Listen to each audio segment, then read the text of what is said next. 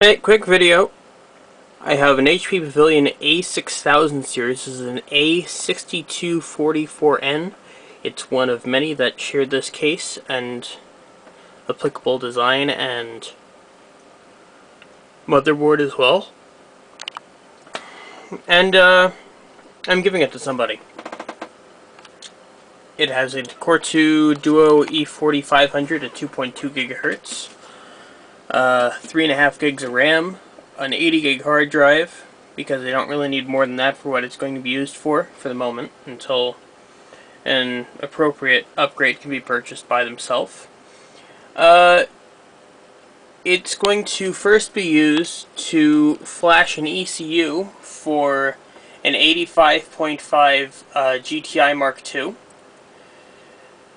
Something, old motor, decided to seize up, and long story short, the 98 motor is going in it, and that's all I know about it.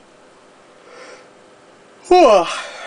I'm really tired. I was up all night taking care of this, because the old ass piece of shit computer that he had beforehand, which was an eMachines T2060 or something, I think the model number was. It really doesn't matter. It's a piece of shit eMachines. Has a busted cap inside. Athlon XP, 2.1 gigahertz, gig and a half of RAM. Actually, I sold the hard drive from that for this, and it's running nice and fast. No complaints. I'm not going to turn this on. I'm just doing a quick video to show that I did this and all that stuff. I'm not going to open up the side cover. There is nothing special about this, just that I installed a new hard drive and popped in some RAM. No big deal. Everything else is pretty much otherwise untouched. New thermal compound on the heatsink, of course. The Core 2 stays really cold. Oh yeah, and a new exhaust fan. That's what the other thing was. Aside from that... Oh, and the power supply got switched out too, from the Best Tech piece of shit to a new... actually, no, it's not new, but it's like 10 years old, and it served me well. 350 watt Antec SL350.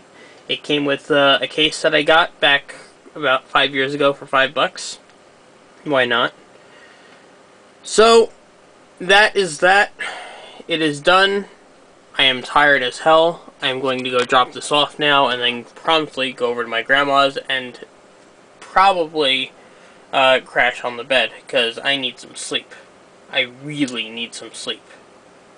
Oh, and before I forget, I got my Wyse wind term running again. I replaced there were like 1, 2, 3, 4, 6.3, 1500 microfarad caps that needed to be replaced, and I replaced those with Rubicon HMZ, I think is the model of those caps.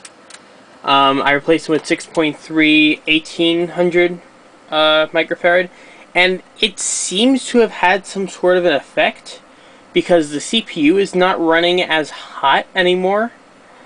The only things that are running the same temperature as they were are the North Bridge and the South Bridge, alongside the dual port LAN card over here, which you're not going to be able to see because I'm using my V1 to make this video, just for testing purposes. There we go.